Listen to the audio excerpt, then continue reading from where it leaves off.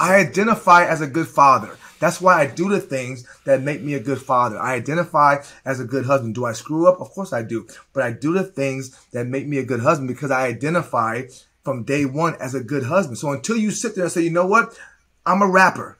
I don't have a contract yet. I'm a rapper, right? I'm a lawyer. I'm 14 years old. I'm going into high school. I'm already a lawyer, right? Do the things, act the way that you want to be it now, and then it will come to you. You can't wait till you get it to become that thing.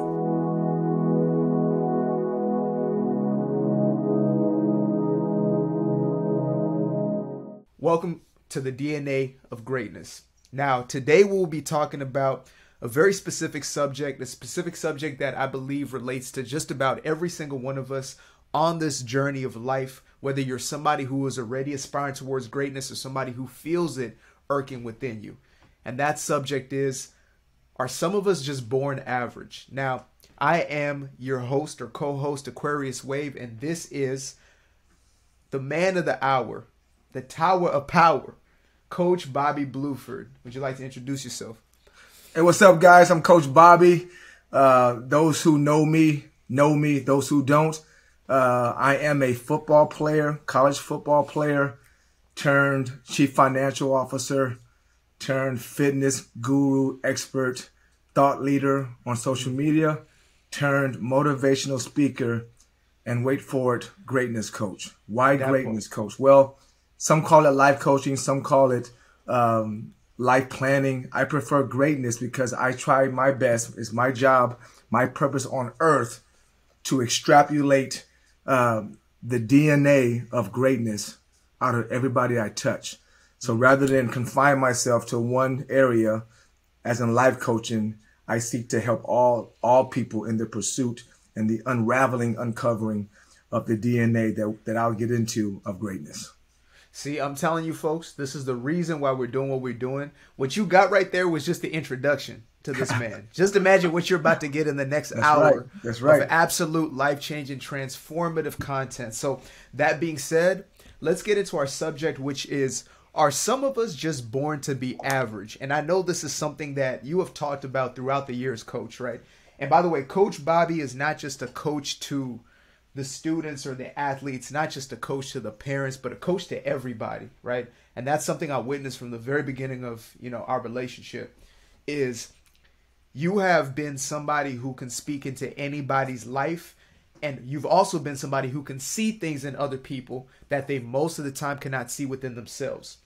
And so that being said, I really want to ask you as a segue into our episode today is, are some people just born to be average? Like, is greatness for everybody, or is it like designated people who are born to be great?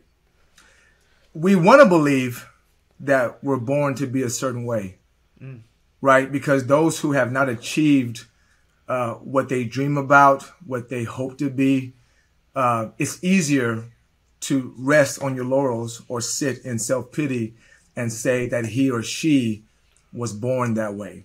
Because in many ways, it lets you off the hook. That is not the case, right? And I'll frame it. I'll frame it in three ways.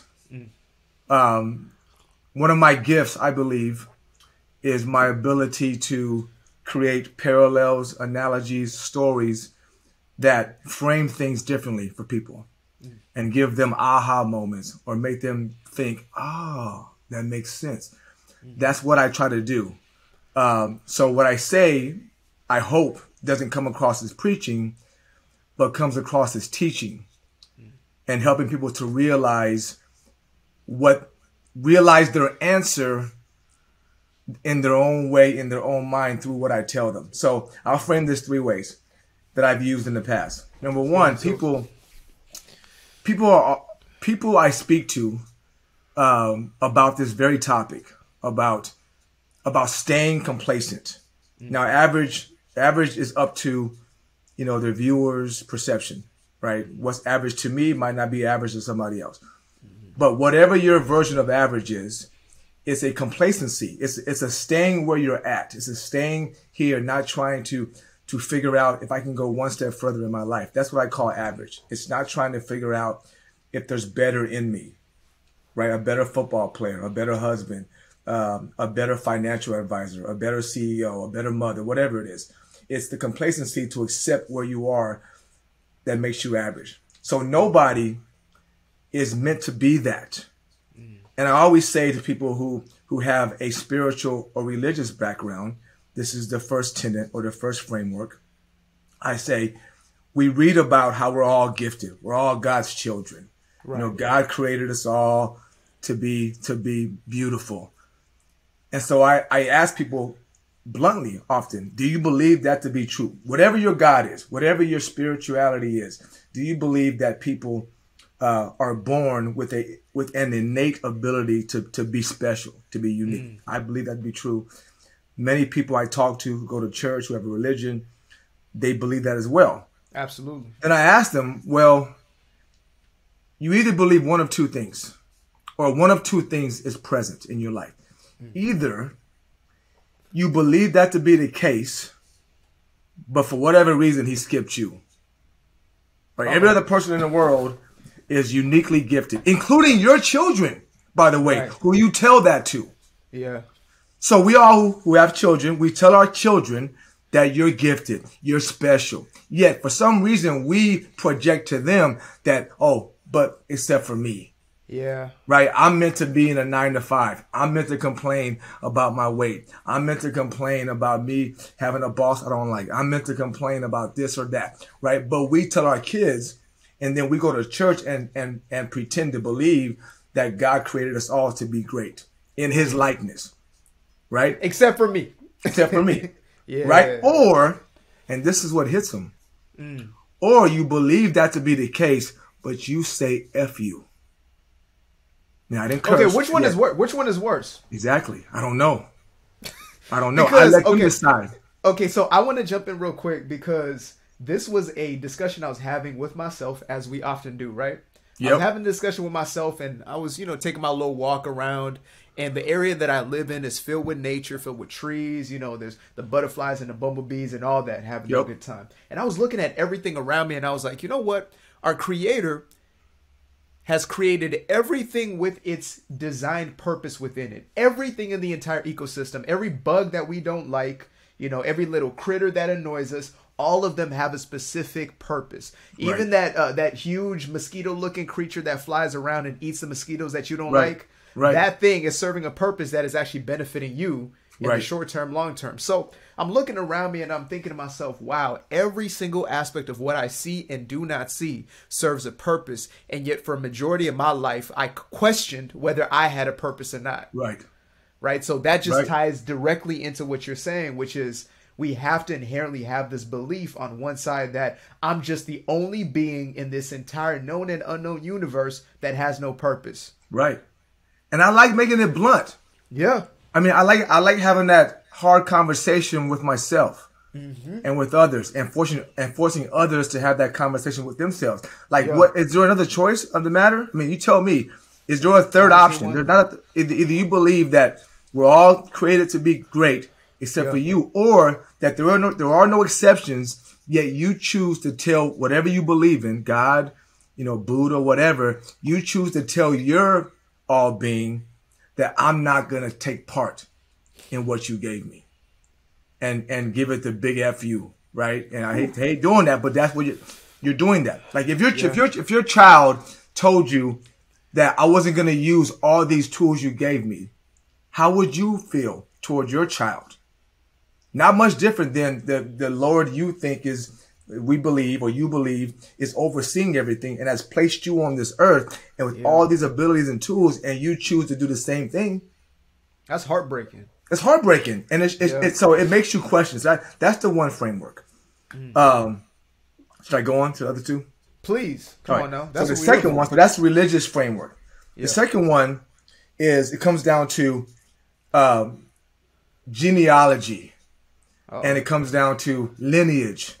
And it comes down to DNA, basically. Generation, right? It's DNA, yeah. So if you are in America, right, and I would love to use it for the whole world, but it's just an easier concept with Americans, right? If you are in America and you are not Native American, right? And if you are, I'll address that as well. But if you are not Native American, your grandparents, maybe, for sure, your great-grandparents came here with nothing. And for sure, your great-great-great-grandparents came here possibly forcibly with nothing. Yeah. So just like, I'll go scientific, right? Survival of the fittest, right? Our survival DNA, the genes we have, are stronger, quicker, faster, better able to adapt to our environment than our great-great-great-grandparents. That is not up for debate. Absolutely. Because the fittest of the fit, brain and body, figured out how to survive. Yeah. And then pass on that DNA to the next generation. Absolutely. So how can you tell me that your great-great-great-grandfather, who was a slave, or your grandfather who invented the light bulb, or your grandmother who invented 40-hour work weeks, whatever it is. So all these people that you come from, and all of us have somebody, absolutely, or some bodies that have done some great things, even if it was just surviving. Exactly. I was about to say, running from that saber tooth that we always talk about, right? And so you're telling me that you come from that. Yeah. And all of a sudden, your part of the pie is average? Uh-oh. Your slice of the atom of the DNA pool is average? How is that possible? Wow. It's not possible. And if it's possible, it's very, very, very unlikely. Yeah. So they say that the odds of you just being here are 70 trillion to 1. Thank you. Right? Like we like to talk about, the sperm cells, etc., and how, you're one of millions, but you don't also factor in the multitudes of reasons you could not be here. Right, exactly. Like, let alone how many times it may have taken for your parents, etc. Everything in between could have caused you not to be in existence, and yet you are here, and you're the one who's telling yourself, oh, I just happen to not have a purpose. Right. Exactly. Wow. And the what's the opposite of desire? The undesire. The apathy. The apathy to compete in life runs contrary to who we are. I don't mean compete against everybody else. I want to beat you. I mean the apathy to be competitive in terms of what can I do today that makes me better. That had to be inside of us to survive hundreds of years ago. That had to be every day. You had to figure out how to be better, or you wouldn't survive. Yeah. You wouldn't survive. How do I find a better way to get my food? How do I find a better way to build a fire? Find a better way to take care of my children, to feed my kids, to go to sleep. Everything we did to this point was built upon waking up with a competitive spirit about getting better. That's a great point. You needed a sharper spirit of more than you. That's what I'm saying. Absolutely. And only through convenience, have we been able to let that competitive spirit die. Okay, so then I got a question about convenience, because convenience seems to be a natural byproduct of a society that's doing better, right? Yep. So the only reason I have a store down the street is because my ancestors at some point said it's far too difficult to get food in this way and for us to survive in the long term, right? Yep. So then what do you think is the balance? Because we are living in an age of convenience. We're living in an age of the stores down the street. Then is there still space for greatness in that? And what does the greatness then look like in this age? That's a great question. Yeah, it looks different, right? It looks way different, because now the space lies in the leading edge of thought and advancement, right? And so average, yes, I will admit, average now is really, really good in most places. And that's the problem, right? Average now is a 5-bedroom house in a suburb somewhere. Yeah. Right? That's kind of average, right? If you get a 3-bedroom house or a 2-bedroom apartment, all that's pretty average. Yeah. And yet that is still comfortable and can be deemed good in most of the world. Yeah. So the proponent in me says, okay, then why do you want more? Then why are you jealous of that person on the talk show who has a 6-bedroom house? Uh-oh. And the reason is because in our DNA, we still have that seed of betterment, of improvement. Now, the ones who are smart, the ones who are driven by that same DNA that our ancestors had, see it as a way to figure out how to build, create, teach in order to build that, as opposed to finding a quick fix way. And those who do that reap the rewards of greatness, because then they go out and build new things on the leading edge of thought. They figure out new ways to build things, new ways to create things, new ways to express who they are in music or literacy or literature or creative measures.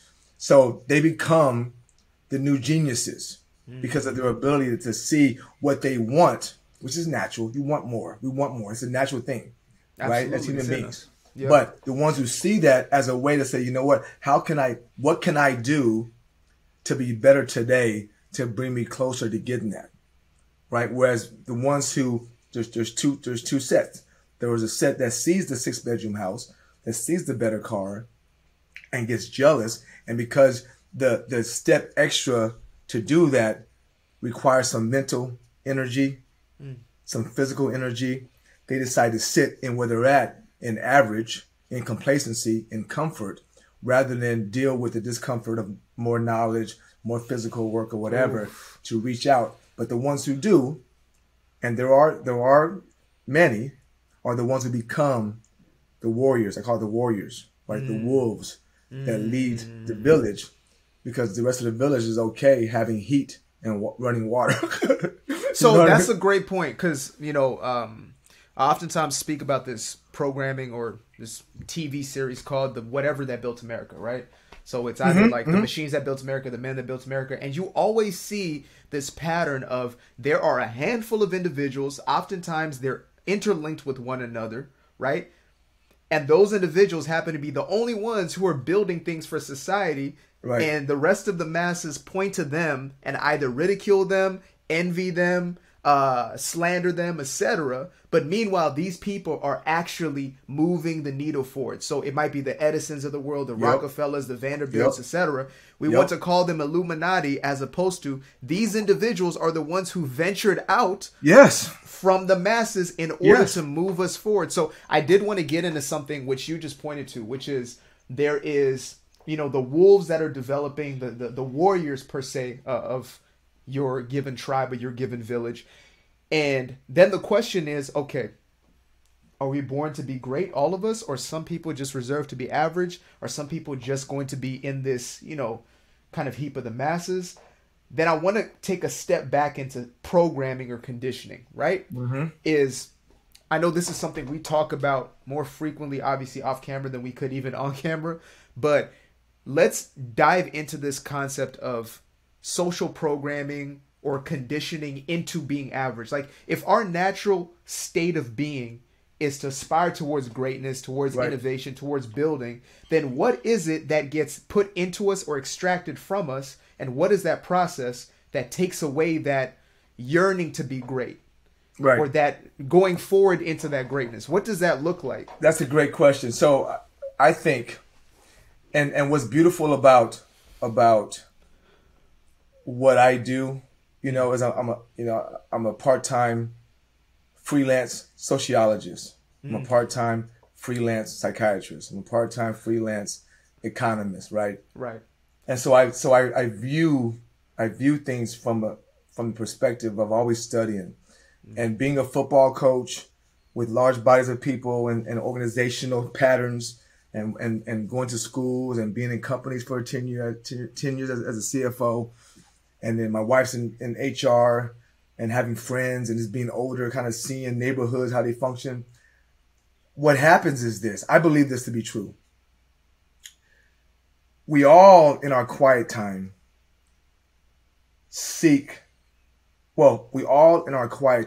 hear something and feel something in our gut. I believe all of us do. And I believe this because I talk to people all the time, either about fitness or about finances or about their career in conversations, and I hear it all the time.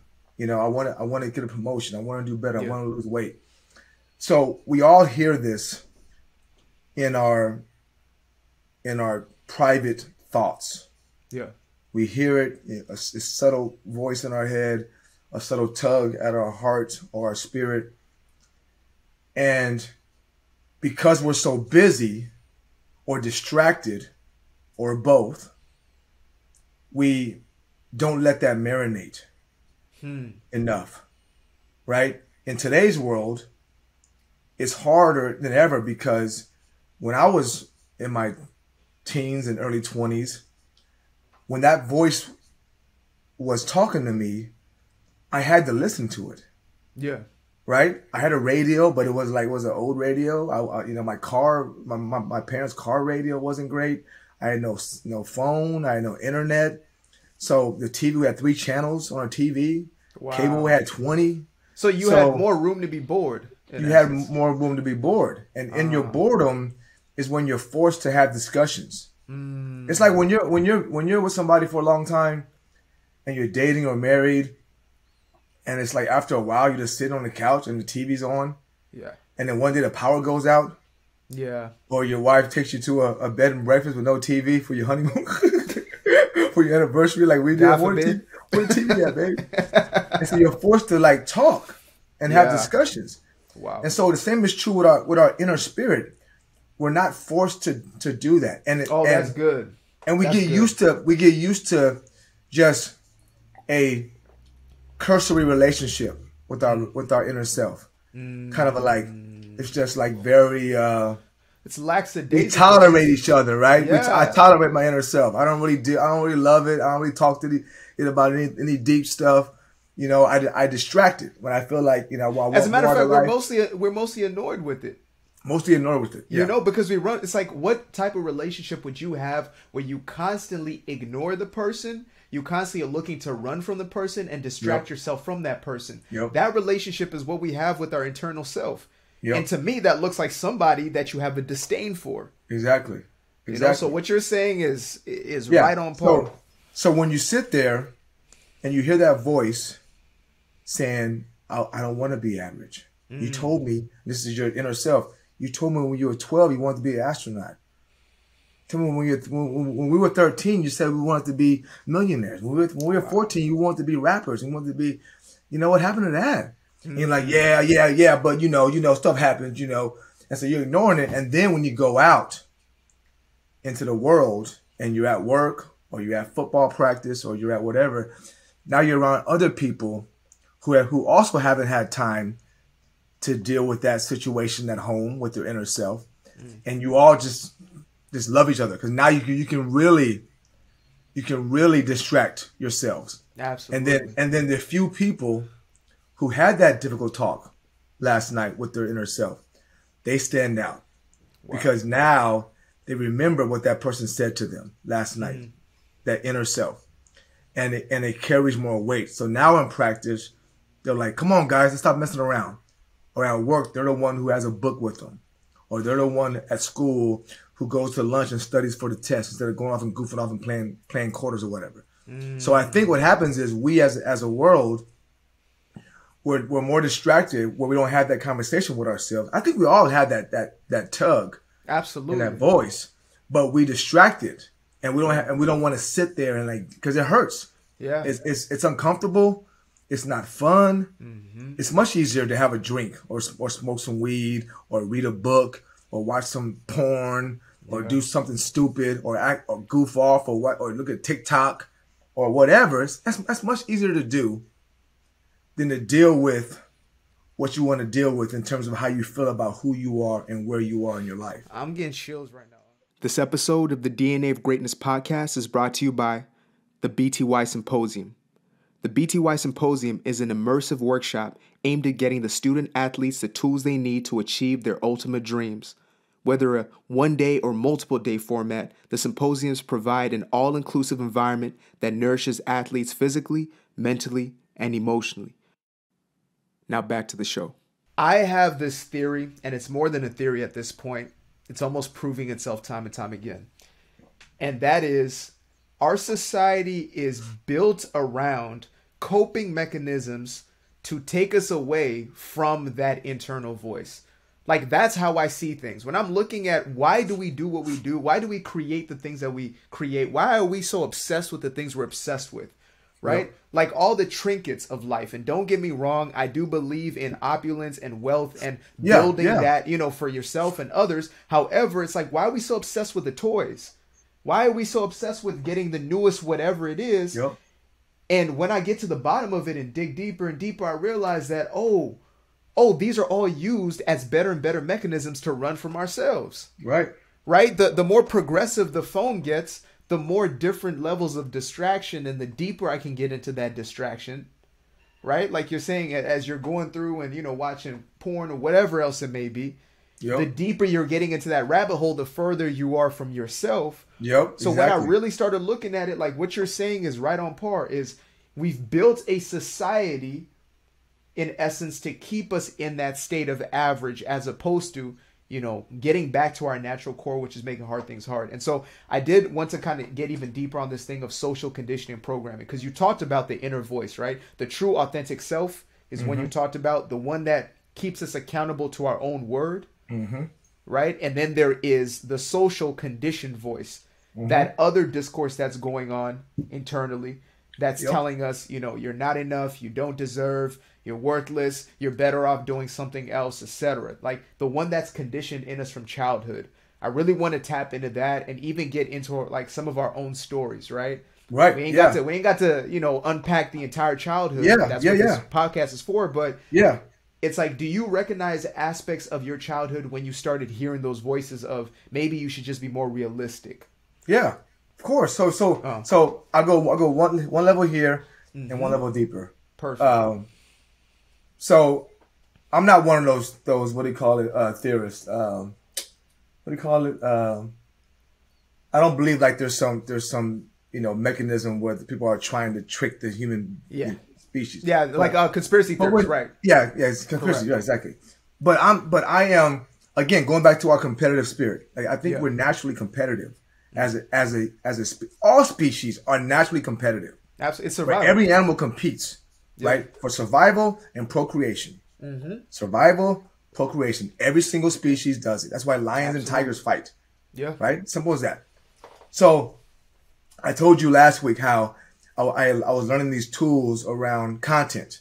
Right? ChatGPT and Canva's, you know, templates and all these things, right? And I told you how a part of me was like, man, I don't want to tell anybody about this. I got to stick your power now. Right? So it's not because I'm selfish. I mean, I think I'm very unselfish, but we naturally want to see ways that we're better than our competitors in life. That's why we work out. That's why we study. That's why we, you know, go to seminars. We're trying to find ways to be better, which is how the whole human race expands, right? So, but when you do that, what happens is the ones who don't do it or don't want to do it, for whatever reason, you naturally create ways to harness your power to be, without saying it in a better way, to be destructive to them. Right? So the ones, like you said, the ones who are creating ways for me to keep Tinashe on his cell phone longer, right, are doing that because they realize that, and we know this to be true. The ones who create those, they don't use the phone. Those. Nope. Because they know how powerful they are. Think about that for a minute. The ones who created all these apps that track your usage and send you more stuff, they know how powerful it is, so they don't use it. Absolutely. Right? So but they love technology. Obviously they do because they want to create it in the first place. Right. So the ones who are smart enough and competitive enough to create these advantages are reluctant at first to give it to you. Like when I learned how to eat right and train right, I didn't want to tell the other cornerbacks that I was competing against what I was doing. Absolutely. Right? So after a while, they learned what I was doing. But once I realized they weren't going to do it, oh shit! Now I'm really going to go full board. Absolutely. So what happens is at that level, we're conditioned because the ones who understand how things work, the ones who are curious about things, the ones who have a natural appetite for learning and growing, they learn. And when you don't follow suit, they say, all right, well, I'm sorry, but you're going to be prey to what we know. Absolutely. Right? So now I'm going deeper. So what happens is, and these journeys are not just with technology. They're with everything, right? So, one of our favorite books is Think and Grow Rich. Mm-hmm. One of our favorite concepts that you and I share is law of attraction, quantum physics, all that stuff. Well, Think and Grow Rich goes back 200 years. And the premise is these founders, Rockefellers, all those guys, Vanderbilt, they all understood what the secret was to greatness. Right. What the secret was to wealth. Yeah. The secret was to sustainability. Right. And when they knew that they knew something that the rest didn't know, and then when they knew something that the rest wouldn't do, they harnessed it. Whew. Right? So I grew up with a certain belief system predicated on love, though. On love, right? On protection, right? Framed in a way to protect me from things, right? Yeah. So when my mom would say things like, you talk fine. You're just trying to be like your daddy. My daddy talks fast. Or when my teacher, would say that, you should go to a trade school because college is going to be out of your reach. All these things leave an imprint on you, and then the people around you, they protect your love, your subconscious safety and your confidence by saying things that are not necessarily going to make you risk things that are necessary to grow. Right? So when I told my mom I didn't want to take classes that had speaking in it, or I didn't want to do a presentation, she would comfort me and say, "Oh, it's okay. You'll get through it."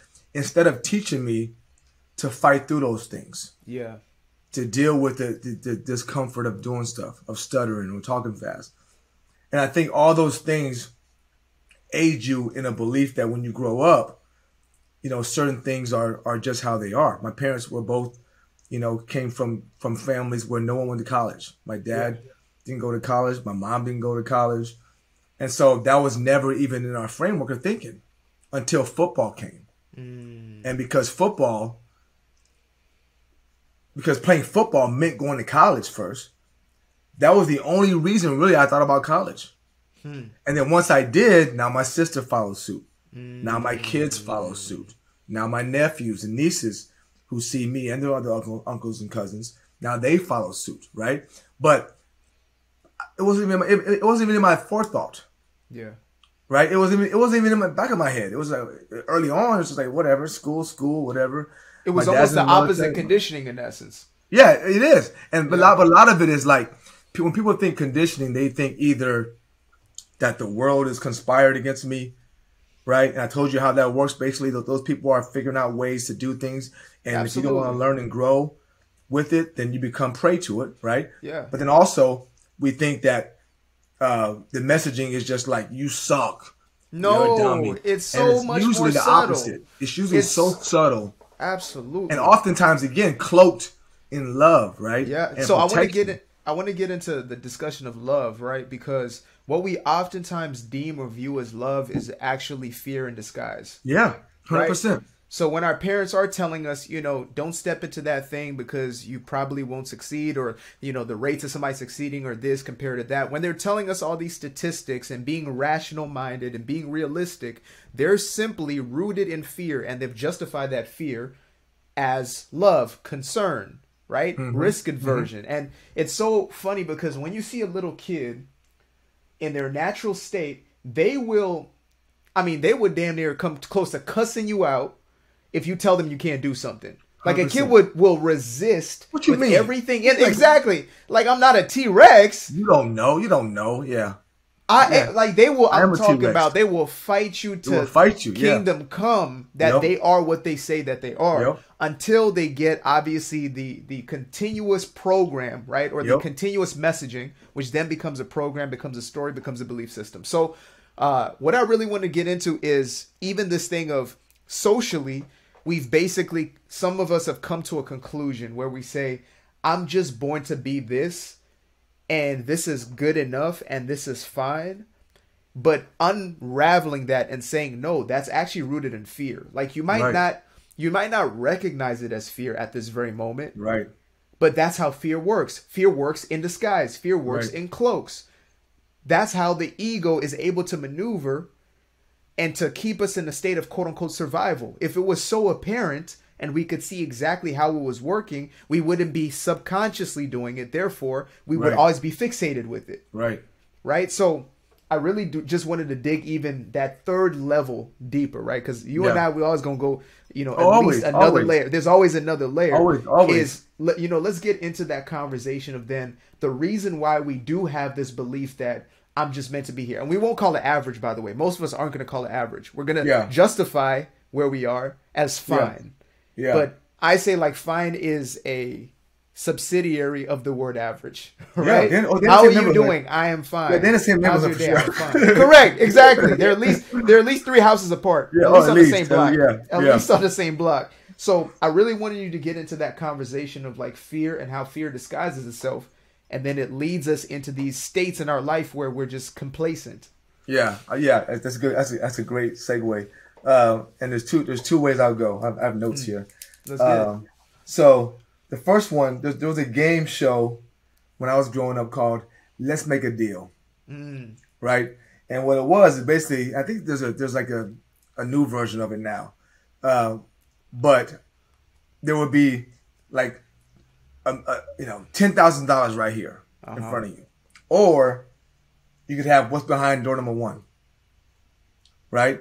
And most of us today have something in front of us that is not horrible. Yes. Right? It ain't great. Yeah. It ain't great. I promise you. Right? No one, very few people. And what's crazy is the ones who have something great in front of them, they're the ones who are still saying no. I want out the door. It's crazy, right? Absolutely, yeah. It's crazy. Like Jay-Z, Beyonce, they ain't selling. They have great, but they're still. So everyone else has something good in front of them. Right? Not horrible. And so because it's not horrible, they're not going to give it up and risk it. So we all kind of say, but what's crazy about it is we went on the game show of life to get what's behind door number 2. That's why it sucks. That's why it feels bad to us. You're preaching right now. It wouldn't feel, dude, I'm fine. No, you're not. Because you wouldn't be feeling bad. You wouldn't be saying, well, I'm living for my kids. It's about the kids now. You wouldn't be saying that. Absolutely. I have not once in my life said that. Not once. And I have 2 kids that I think have had so far a pretty good life. Absolutely. Have they been on every trip? No. Have they gotten every new pair of J's? No. But I believe that they would tell you, or tell whoever asked them privately, that so far in their 19 and 16 years of life, that they have had a great time living. But I have never once in my life said it's about the kids. That's a cop-out. Yeah. Right? Because what you're saying is, I'd rather take this kind of cool life and not go for what I really want. Wow. Which is to have the body I want still, to have the dream job I want still, to have whatever I want still. So I'll just use excuses and stay here. So that's the first framework. Right? The second one is every acorn is meant to be a tree. Whew. Every one of them. Yep. Is meant to be a tree. Every one of them. Oh, that's so good. Yeah. The difference is you got to toil it. Yeah. You got to water it. You got to get your ass out there at 5 a.m. and put your hands in the freaking dirt. Yeah. Right? That's the difference. So most people will say, well, I already got 5 acorn trees, right? So this acorn nut, I don't really need to nourish it, right? And so my point to people is that, no, all of us have whatever was in your pocket or your bag, that's what you're meant to nourish. Just because you happen to accidentally make produce 5, 6 trees, but there's 8 more seeds left, that's what you're meant to do. So until you do that, you will always kind of have a little bit of emptiness. Yeah. And you'll go to your grave, with that book unwritten, that song unwritten, that business unstarted, that weight unlost, because you decided to just, be cool with the 5 trees. So I believe that's where we get stuck. We just like, this is just not horrible enough for me to risk it. Yeah. Right? And I'm saying the pain that I know is more comfortable than the perceived loss I may have if I step into something I don't. And I wanted to ask you this question, and anybody who's viewing right now, you don't have to per se be a religious individual. I don't see myself as religious. I see myself as connected to the divine. However, I was raised fundamental Christian, and this is a question I often now ask individuals who say they know the Bible inside out. I say, what is the first commandment that God gave in the Bible? Do you know, Unc? I don't know. So most people might say, well, the first commandment was don't eat from the tree, right? Don't eat from the tree, good in life, da-da-da. Some people might jump to Leviticus, jump to Exodus and say, oh, it's the 10 commandments, right? Some people may find something beforehand. But the first commandment that man got as soon as man was formed and created in the story in Genesis was be fruitful and multiply. That's the very first commandment that man was given in Genesis. Be fruitful and multiply, which meant, as far as your analogy with the acorns, is you're not only meant to bear fruit, but you're meant to multiply for the rest of your existence. Amen. Yep. That is the purpose of your life, to continuously produce. And we love to talk about made in the image and likeness of God. What does that mean? Like, who is God? What is God? What is this force, right? Universal love, universal abundance. But at the core, it is creator. And even if you look at the reference of God within every single mythos, every single religious text, etc., God is always the creator. So if you're to say that you're created in the image of a creator, what does that make you? Right. Even if you think of our iPhones, right? That's gold. We are the creators of this, and therefore it's created to do what? Yeah. To create, to help facilitate creation. So when I look at this this dichotomy that we have, you know what I'm saying? Yep. And I look at this dichotomy because this was something I had to come to terms with. Is there were times when I was being genuinely heavily creative. I was completely in a creative space. And then there were times when I was completely out of that space. And the times I was out of it is because I was looking for, how am I going to pay the bills? How am I going to put something together that's sustainable? This, that, and the third, right? I wasn't trusting what my actual life experience was about. And so I suffered in those times. And I realized I wasn't suffering because I was worried about the bills or whatever it was. I was suffering because I was not in my purpose, my intended use case as a human being, which is creation. Right. I like to use this example of the hammer and a tennis racket. You can use a hammer to play tennis. You can use a tennis racket to hammer in a nail. Yeah. But they're always going to be misfits. And if they had a voice, they would always feel as if they were in the wrong placement. And that's us. We're doing things as far as we're consuming, and we're wondering why we're stressed the hell out. We're wondering why we're always in a state of anxiety and depression and feeling as if we're stuck, not realizing your purpose is not as a consumer. It has always been as a creator. Amen. Yeah, that's so good. That is so good, man. And what's funny, what's crazy is that we always do this when we talk. We like it just fosters more depth, right? Yes. So when you said be fruitful and multiply, right? So I immediately thought, okay, many of us, when you said the creator, right? We are in the image of the creator, so we're meant to create.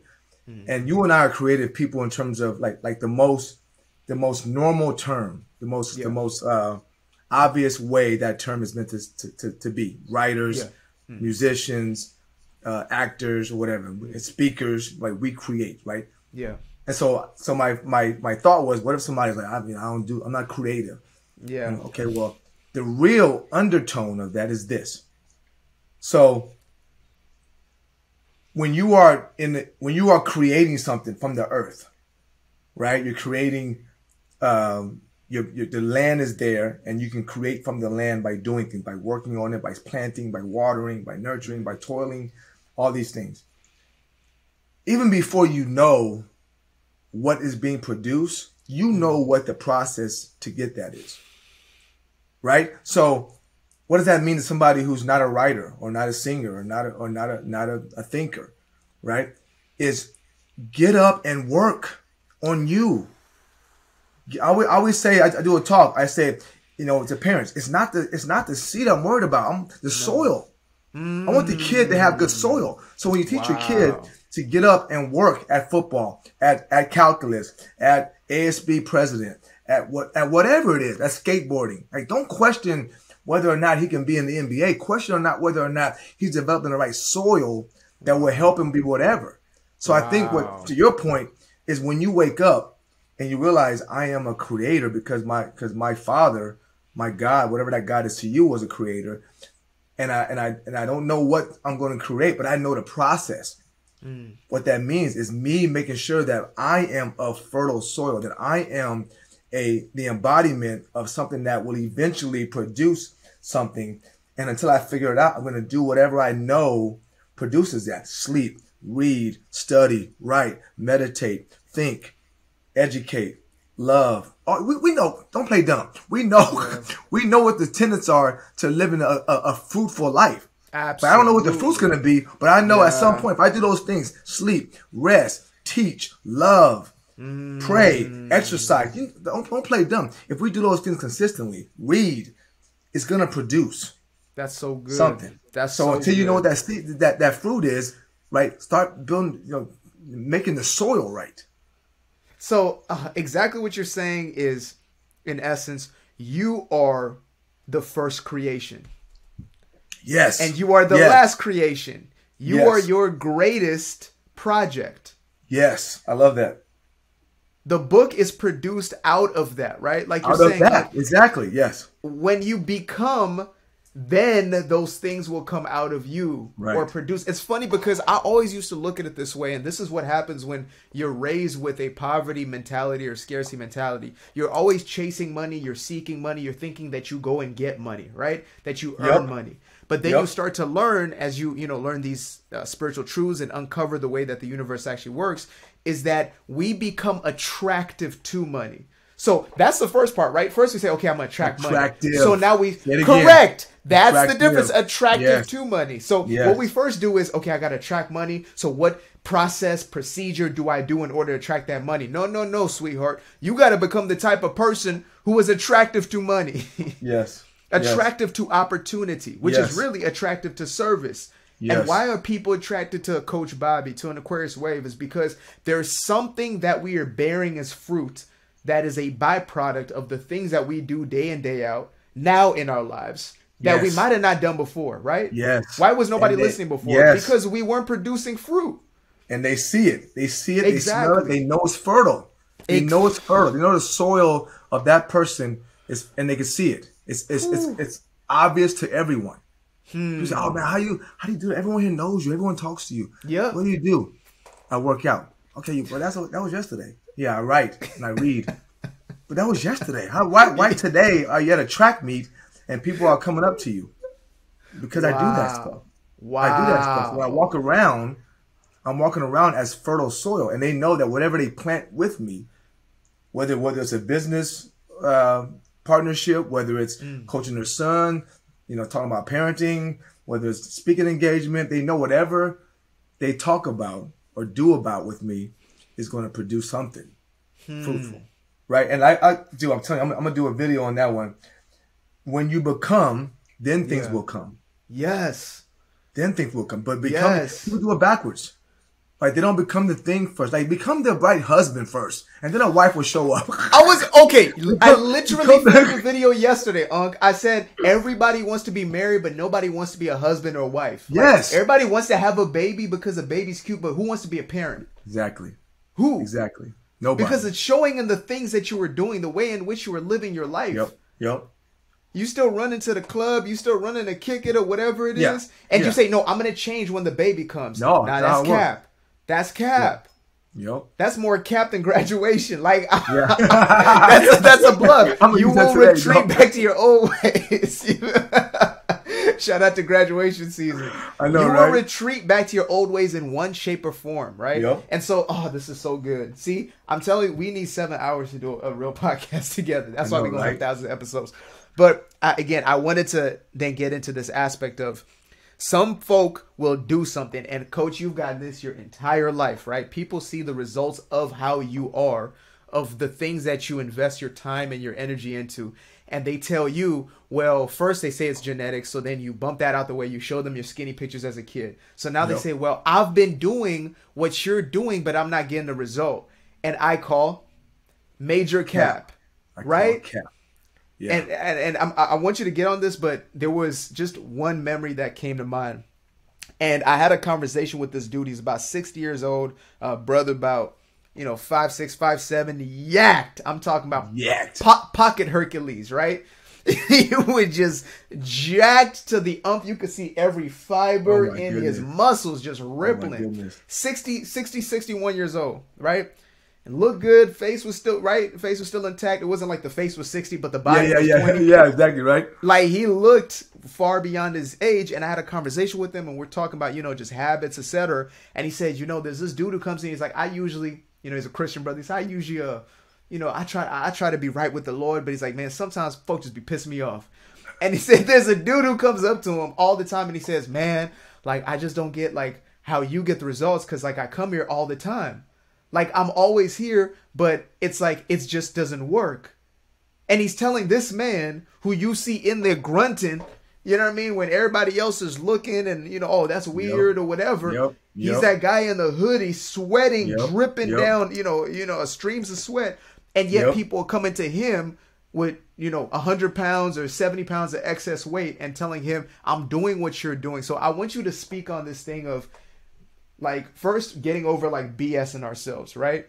Yeah. Because when it comes to this thing of maybe some people born to be average, some people are convinced of this because of their past experiences. I did something and it didn't give me the result, so therefore I must be simply what I am, right? Yeah. I tried to lose weight before. I tried to start a business before. I tried to get my finances in order before, but I did not get the result. Can you dig into that one? This episode of the DNA of Greatness podcast is brought to you by the BTY Symposium. The BTY Symposium is an immersive workshop aimed at getting the student athletes the tools they need to achieve their ultimate dreams. Whether a one-day or multiple-day format, the symposiums provide an all-inclusive environment that nourishes athletes physically, mentally, and emotionally. Now back to the show. Most of us, when we start something and stop, whether it's a business, whether it's school, whether it's weight loss, we're in belief purgatory, right? We believe enough to start, but not enough to finish it. Wow. Right? Because if you didn't believe you could do it, you would never start. But if you believe without a doubt it will work, you wouldn't stop. Facts. So that's what it is. It's belief purgatory. But I think the more important thing is, and I do find this all the time in my my physical coaching practice, my boot camps, my personal training, my football players, is that I learned early on that if I wanted something, I was going to marry it, right? And I was going to love it unconditionally. Now, what does that mean, Coach Bobby? What that means is I'm loving it regardless. No, I'm loving it without any expectation of outcome. Wow. And because most people get into a relationship with their body or their workout or their business or their law degree aspirations, they expect something in return. And so they stop serving when the person or object of their desire is not serving them back. And so I learned early on that you have to love the weight loss or love your bodybuilding program unconditionally. Right? I tell a story all the time how I was playing football. I would train and I would lift and I would run, and every year we would do like this conditioning test in college. We do the 40-yard dash, you do the bench press, you do all these things. In my first 2 years, I was like upset because I trained my butt off, and my figures weren't what I wanted them to be. I didn't run fast enough for my preference. I didn't do the bench press enough reps. And I was like, man, I was upset. And then I realized a week later that the season still went on. And so the third season, I approached the whole off season differently. I said, I'm going to train the same way regardless. Yeah. I'm going to train because training is going to make me a better football player. Like the same way I tell my kids I love them, I take care of them, I bring my wife coffee, I love her, I write her notes, I try to get her stuff. I do that because I love our relationship. I don't do it as long as my son is a good listener.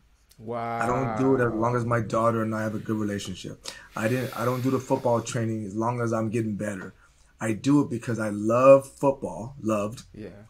and this is part of my way of showing how much I love it. And when you do that, it removes all expectations. And only when you remove the expectations do the things come to you. Right? So that guy who's 60 that's a bar. Started 40 years ago. Yeah. And was like, I'm a bodybuilder. Yeah. Period. I'm not buff yet. Yeah. But I'm a bodybuilder.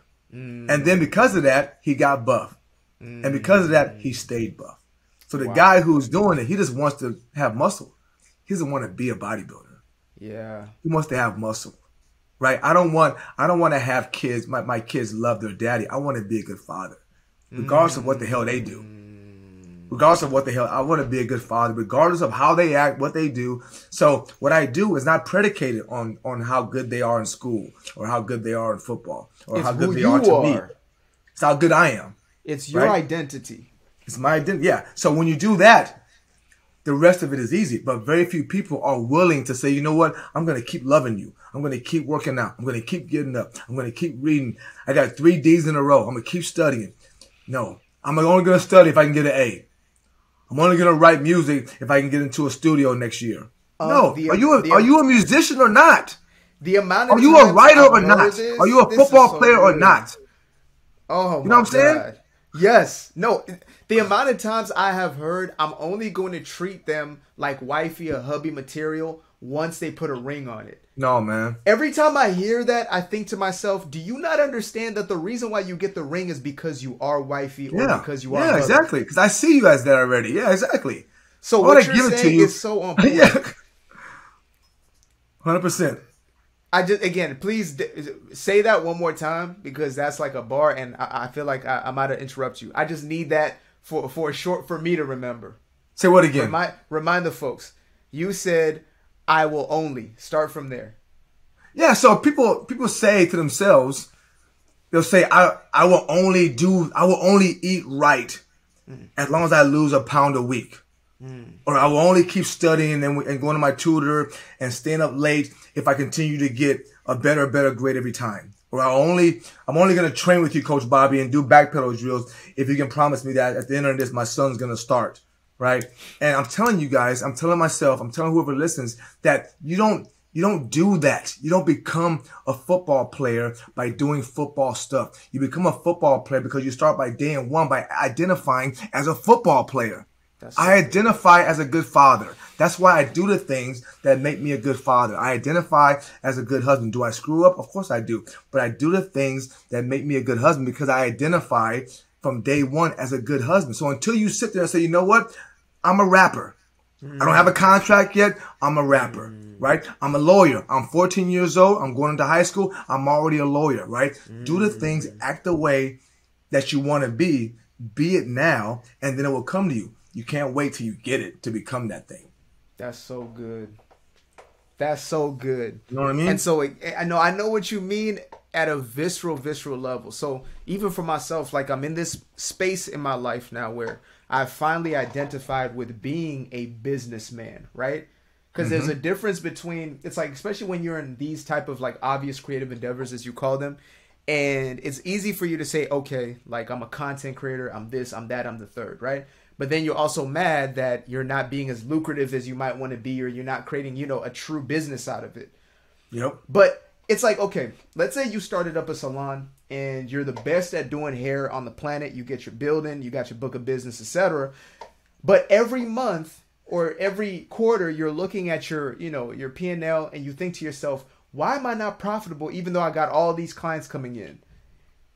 Yet you have only looked at your statement sheet either when there's an emergency, when there's not enough, or at the end when it's now tax season is due, right? Right. And so if you look at that, your identity is not as a business owner, it's as somebody who does hair. It's not even as somebody who's financially successful who does hair. Because there's a difference between all these sectors, right? Like what we truly identify with. And we have to shift that mindset in every aspect. So using that same analogy, it's like, I'm now that quote unquote salon owner, right? Who's saying every day I take care of my business because I'm a business owner. Right. There's a difference. Again, it's like, why do most athletes go broke? Because they're not business people. Right. And they don't identify as such. And so they go broke after. But Magic Johnson, Shaquille O'Neal, Michael Jordan, these individuals identified themselves as businessmen. Yep. In the process of them also being superstars. LeBron James. Yeah. Exactly. LeBron James. Jay-Z. Kanye. Correct. Kardashian. Right. And what's crazy about it is this, is that even if it's neutral, right? Even if you're just like naive to it, it's detrimental, right? But more often than not, we actually have a negative connotation, whether subconsciously or literally or directly from our peers, parents, friends, kids, wives, husbands. We have a direct contrast and negative connotation to that other side that we need to embrace to be great, right? So many of us is like, we feel not only are we naive about taking the next step and embracing the other side of whatever we're doing, in our case the business side, but we also have this like negative connotation to it.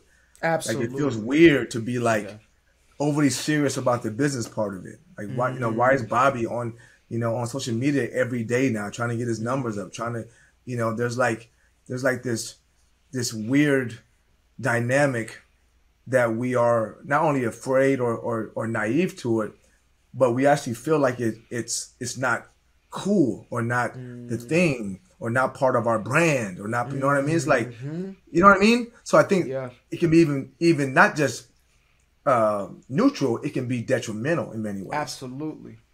Absolutely. That non-identification is going to be a detriment, because if you're not identifying as a fit person, you're inherently, whether like you said, it's subconscious or conscious, you're identifying as a person who's not in shape.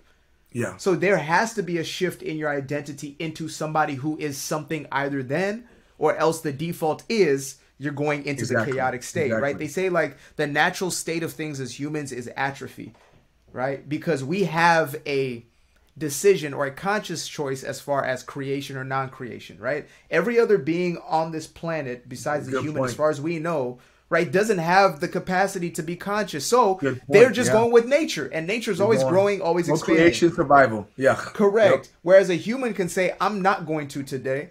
And so things will eventually atrophy, right? If you don't do your dishes are going to clutter up. They're going to pile up. They're going to start to stink. They're going to start to mold. And eventually it's going to become a larger problem that you're now facing. And those things happen to us emotionally, number one, right? Where later down the stage, we might have not noticed the emotional detriment now. We just ignored that small little emotion that's trying to get our attention. That notification that is an emotion trying to get our attention. But once it becomes a 911 alert, now we're in a hospital bed and it's a dis-ease in the body.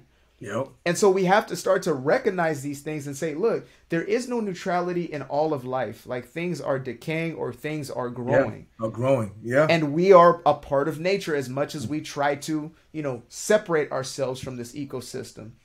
And so when it comes to this conversation of greatness just happens to be the word that we use as far as being a part of that natural flow of what we are, right? Every tree is going to its greatest capacity. And I used to love this. It was like a mind-shifting idea, which is if the human was that acorn, right? They said they would only grow to half its capacity as a tree. That's so true. If at all. Man. And that's crazy. I was thinking the the same logic, right? Because I heard something from somebody, might have been Bo Eason, but he was saying how we're like, back to your point too, how we can decide, right? We're the only species that can decide, but because of that, we choose half of what we can be, right? Literally. And he was saying like a lion can only be a lion. He doesn't apologize for it. He doesn't like level down because the zebra feels bad. You know what I mean? He's a fucking lion. He's a freaking lion, dude. And we are the only species that does that. But we don't say, well, you know, I'm born to be great. I'm born in my creator's image. I'm born to be great. So that's how it is. We say, well, I'll decide today. I'll do this. And it's crazy because no other species has that option, right? A hawk can do one thing, hunt. Period. Other small birds. Like, I don't feel sorry for you, small bird, right? Or you squirrel, whatever the heck he does. That's what he does. And we are as Bo Eason says, we are the greatest predators on Earth. Wow. Not in a bad way, right? Like predators are immortalized in books and documentaries. Hawks, lions, cheetahs, great sharks, they're immortalized, right? And we kill them all. Like none of them can subdue us, the human race. So we are the greatest predators, but we're the only ones that act below that. We act like we're the cheetah that walks around like he's a zebra. Apologize. Well, in this day and age, you can, if you're a cheetah, you can choose to be a zebra. I don't have stripes, but I'm just like you. I'm just like. As a matter of fact, I think I'm probably gonna turn vegan because this whole biting zebras in the butt, that whole thing is just not. It's not doing it for me. It's not doing it for you. It weighs heavy on my conscience. So I wanted to step then into like solution mode, right? And we're gonna end each podcast at least with like takeaways. This is where you can, I guess, really deep into like the 5 steps of greatness if you want, or just if you have some type of process, like how do we take then the steps of getting out of that unnatural state of average, of apathy, of indifference, and truly step into our greatness, right? Whatever that means for us. Like you said, it's different for where everybody is in life.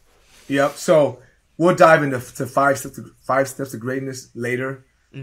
But partly because, and this is a perfect like kickoff, starting to kick this podcast off, because many people, when I come to them with the first 2 steps of greatness, which is want and believe, they're not really sure what they want because they've been on this treadmill for so long. This average, and again, followers, listeners, viewers, we don't mean disrespect by average. Yeah. Right? There are many areas of, not many, but there's a few areas of my life where I'm kind of like, whatever, this is good enough too. So I get it. But if most of your life is like that, health, relationships, career, then that becomes a predominance of your life. We don't want that. So because most people have been on this average treadmill for so long, they don't really have or can identify with what they really want. Right? I'm too late to go back to school. I'm too old to start a business. My kids are almost out of the house. My weight's too far gone. I don't want to be a bodybuilder. I don't want to wear a bikini anymore. Whatever. So they're not really sure. And because of that, they're not sure what to believe. Right? So for those people, for many of us, it can start with step 3, which is which is developing small habits that make the soil richer, the soil of you richer, and allow things to grow. So what does that mean? You know what good sleep is. You know what feeding your mind correct things are, right?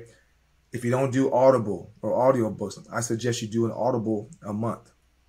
Like get a book on Audible or one of the audio book services, and 1 book a month. So now, out of on average, I should probably ask ChatGPT after this. On average, how many times are you in the car for more than 5 minutes?